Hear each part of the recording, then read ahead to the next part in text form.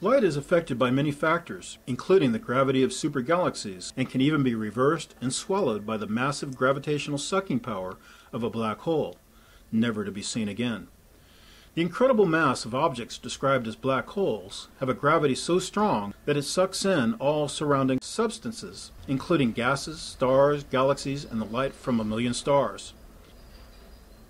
If light and time were synonymous, or even remotely related, this would mean that time flows backwards when in the grip of a black hole.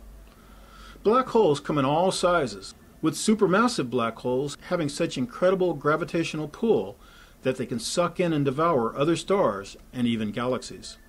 However, black holes are not destructive per se, but appear to play a truly central role in the formation and maintenance of galaxies. In the center of many galaxies lurks a black hole, including in the center of our own Milky Way.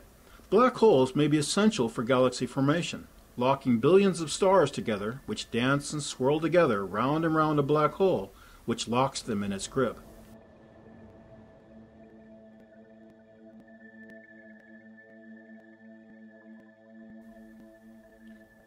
Black holes have been discovered in dense galactic star clusters, and the ratio of the mass of the black hole to the mass and size of the galactic cluster appears to be similar to that for spiral galaxies.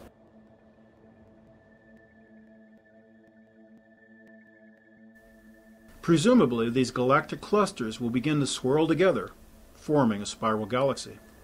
Thus, black holes appear to play an organizing role in the creation of spiral galaxies, collecting stars together, thus forming a central galaxy.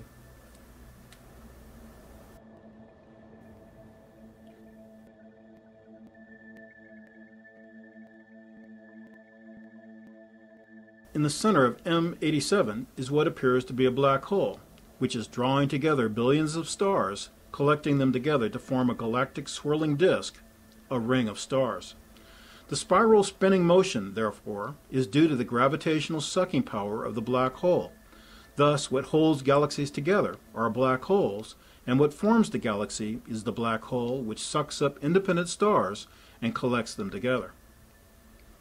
However, the black hole also eats its earliest victims, presumably the oldest stars in its grip, which are sucked down, recycled, and spewed out in an ejaculate stream of particles, a highly organized pattern of activity which is reminiscent of biological processes of ingestion, digestion, and reproduction. Since black holes appear to swallow the oldest stars in its grip, and as the trajectory and speed of light from surrounding stars may be slowed, altered, trapped, and swallowed, never to be seen again, this would imply that the light from the oldest stars, including those from faraway galaxies, may also be affected, slowed, altered, trapped, reversed, and may never reach the Earth if subjected to the gravitational pull of supermassive black holes which appear to lurk in the center of every galaxy.